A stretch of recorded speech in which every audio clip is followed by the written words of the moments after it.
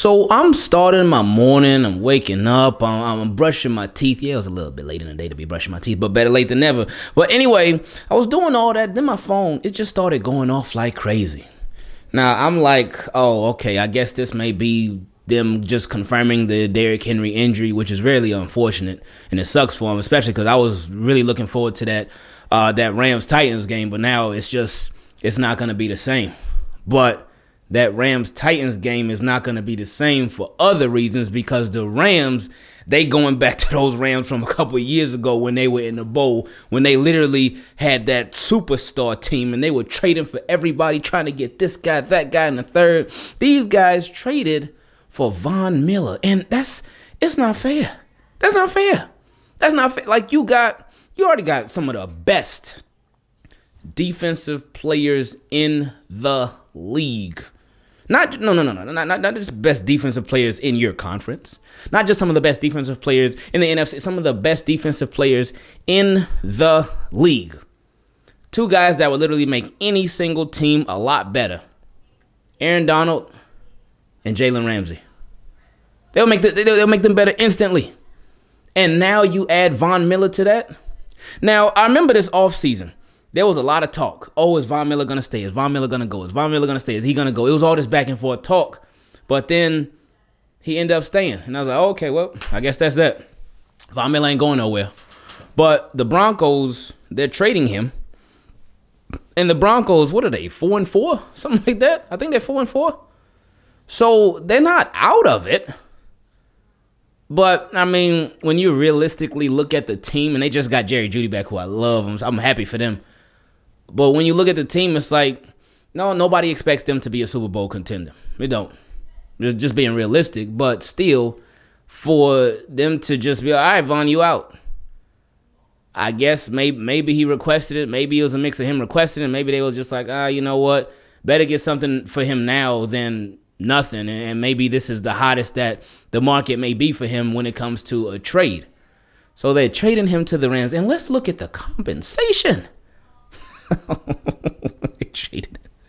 They traded him to the Rams for a second and a third round pick. Second and a third round pick for Von Miller. One of the best pass rushers in the game. And he still got it. He certainly still got it. And now, like, you take him from the Broncos, who we know they're not going to be competing for a Super Bowl this year. We know it.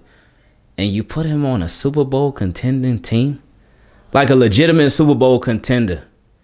And Matt Stafford, who a lot of us have got on a lot of times, he's overrated, he's this and he's that. He was like, hey, all I need, y'all just got to put a little more around me, man. Put a little more around me and watch me go to work. Because in Detroit, I was putting in work over there, but I just really ain't have no help. I really didn't. And it's proven that that's true. Because he has been killing it. Killing it. And the Rams they are a very powerful team. And now they just got that much more powerful. Because their offense, like, he been throwing that ball all over the field. Throwing that ball all over the field. It's like, if he passed for less than 3 touchdowns, then it's like, oh man, Matt Stafford had an off game. But he's been killing it. You got Cooper Kupp on pace to set all these records. We'll see if it holds up. But, I mean, it's looking like it. I mean, Matt Stafford, he like, if it ain't broke, then don't fix it. I'm spamming Cooper Kupp. But you add a Von Miller to all of that, man. You add Von Miller. Now, and you got Robert Woods, of course. You're getting ready to get rid of Deshaun Jackson. You getting ready to trade. Probably going to cut him. Because if not, I don't think anybody's going to trade for him. But, hey, you never know. I ain't think anybody's going to trade for Von Miller. Not because I didn't think he was, not that I thought he was untradeable. I just thought the Broncos weren't going to trade him. So, hey, maybe somebody might swoop in and get Deshaun Jackson. Now, the Rams always do this. They do these blockbuster moves, man, because what they like to do, they like giving us a little hint that they getting ready to do something crazy. A couple years ago, 2019, they traded Marcus Peters. They traded him away to the Ravens, to my Ravens. I'm a Ravens fan, by the way. They traded him to the Ravens. And it was like, oh, okay. Now, me as a Raven fan, I sure wasn't complaining. I'm like, oh, Marcus Peters, let's go. The dude that picks off everything, oh, yeah, let's go. Loved it. But I'm like, with Rams, why would they trade away one of their best cornerbacks? Like, why would they do that? It doesn't make sense to me. Ravens traded them Kenny Young and a draft pick for Marcus Peters. I was like, what? Hey, we won that trade for sure. Ravens won that trade all day. But then a couple hours later, the Rams, they traded for Jalen Ramsey. And I was like, oh, okay. Now I get it. Now, okay, now it makes sense. So I was like, oh, all right, cool. So then, I know Rams, they did some reconstruction of some salary cap space last week.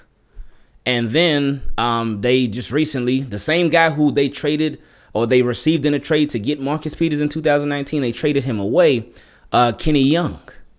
They traded him away. And I felt for Kenny Young. I'm like, man, I was just talking to my boy who's a Rams fan. I was watching the game before Kenny Young was traded. I'm like, man, Kenny Young, he flying around. He's balling. He was like, yeah, he been balling, man.